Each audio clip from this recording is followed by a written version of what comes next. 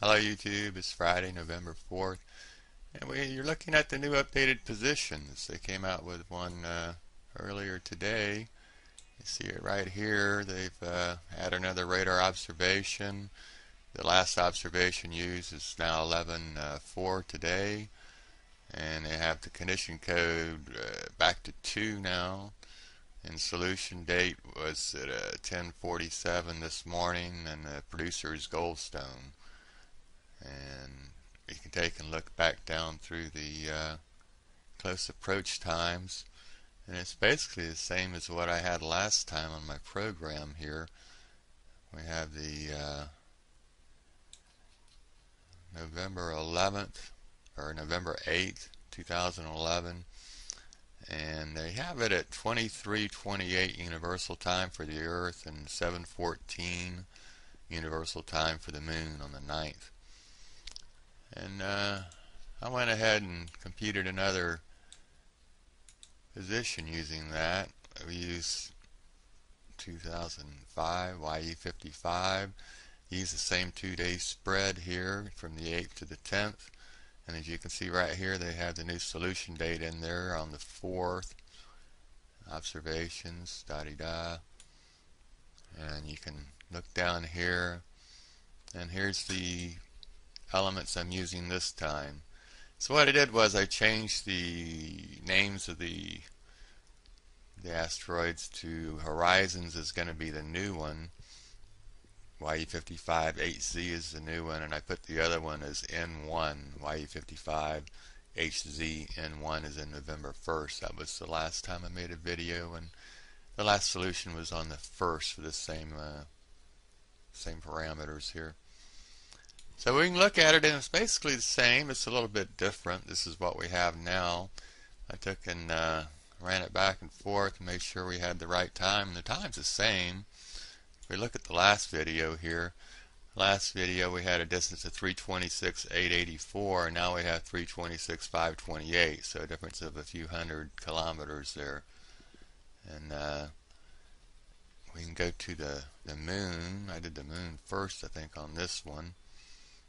And the moon would be right around in there, I believe. And we'll swap that over to the moon here. See what it has. And we want to make sure we got the show info for the moon there. 7:14 again. And now we got, okay, let's see here.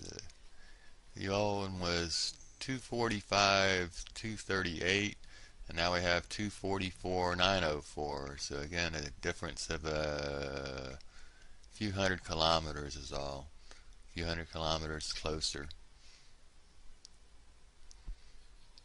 So we can go to the next one, and it's basically going to be about the same as it was last time. I go from the Earth.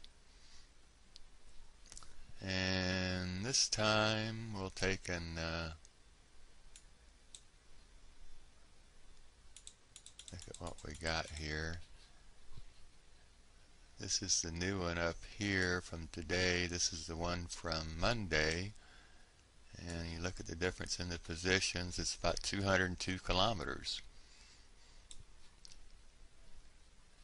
And we can take and it has the other one on here too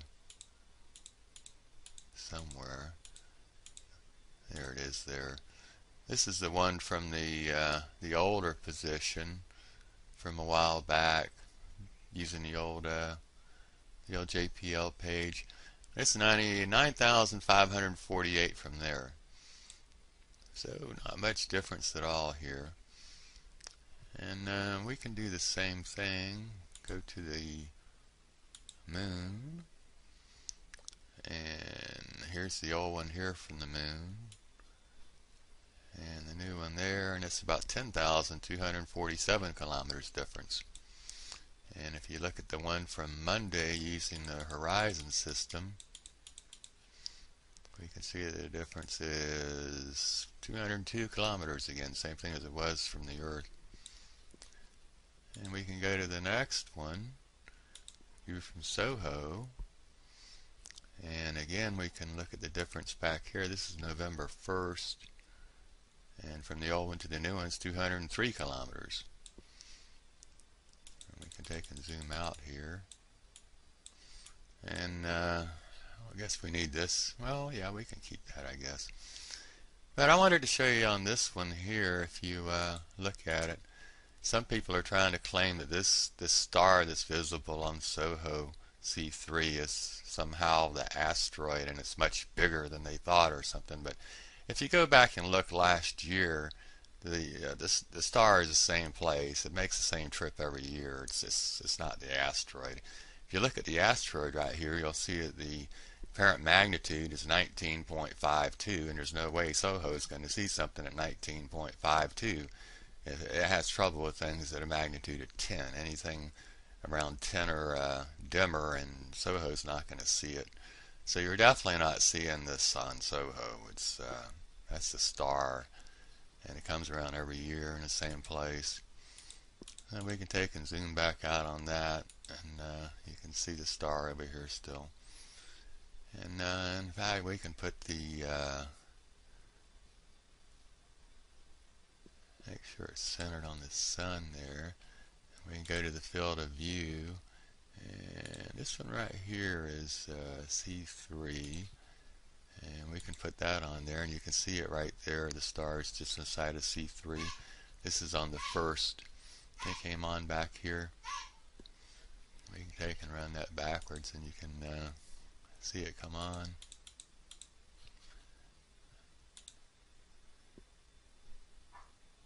And I believe it's the picture at C3 is cropped right here, so you're not going to get an accurate time on it for entering.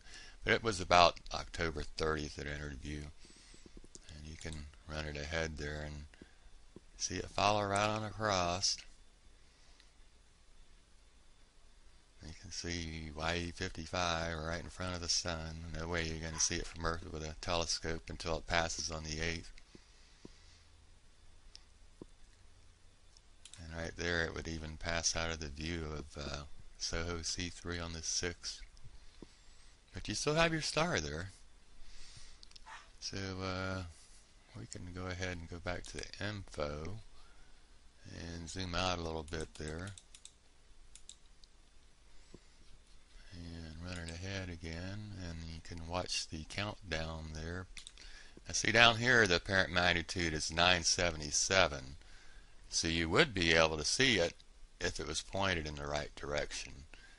But I even asked a question on the board the other day, the conference they had, and they said that SOHO doesn't have any way to track it, and it's moving so fast that it wouldn't work out very well anyway, so forget about getting any images of it with SOHO. And you see it's going extremely fast when it passes by. We can take and change that down to 3000. And you can see the magnitude count down here to 8.7. So it would be visible if you could point SOHO at it, but you're just not going to be able to point SOHO at it. You can see it counts down to about 279 kilometers. I think I said miles in the last video, but it's kilometers. So it's going to pass SOHO at about 279,000 kilometers. We can go ahead here. And there's the Earth.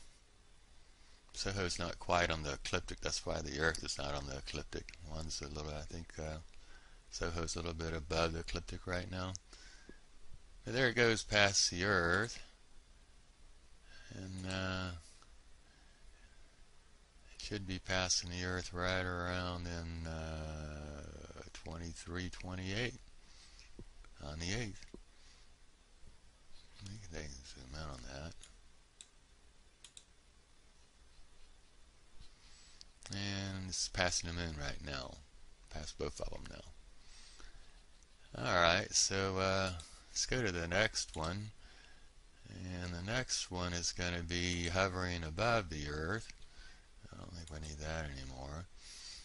And this is from above the North Pole, .004 AU. And here's your star again that you're seeing from SOHO. It's a little bit different alignment from SOHO than it is where you are right here. And we can take and run that ahead. Let's take and zoom out a little bit here so you can see where the Earth is. I believe it's going to be down here and the moon would be over there. You can run it ahead from there.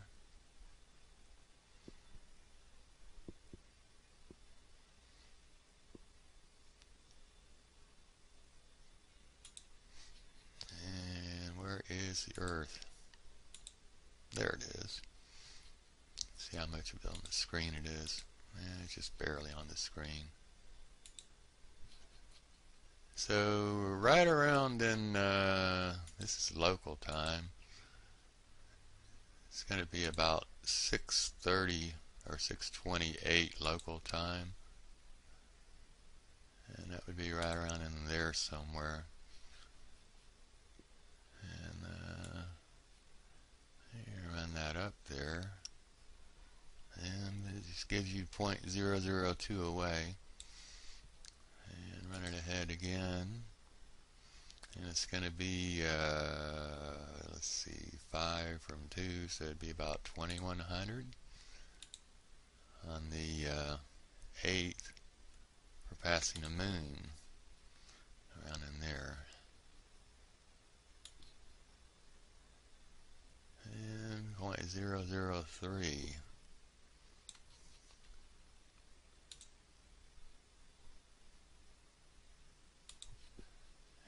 Another shot there. My math may be off. .003. Alright, so let's go to the next one. And on the next one, we're going to be hovering ahead. And you see, these are basically going to be the same as the last video. So you know, it's only 202 kilometers away. But here's the star again that you see on C3. That is not exactly the asteroid. And there it goes whizzing by.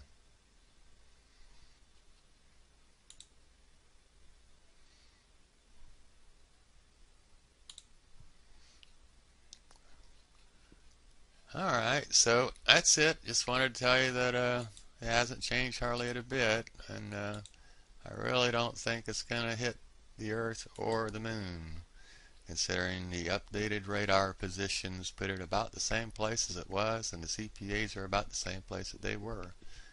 So I guess we can take and you can look back at the other one here, and see everything's the same as it was in the last video. You got the Veston, Nebraska down there, and 45P Honda is still trying to run over Stereo A.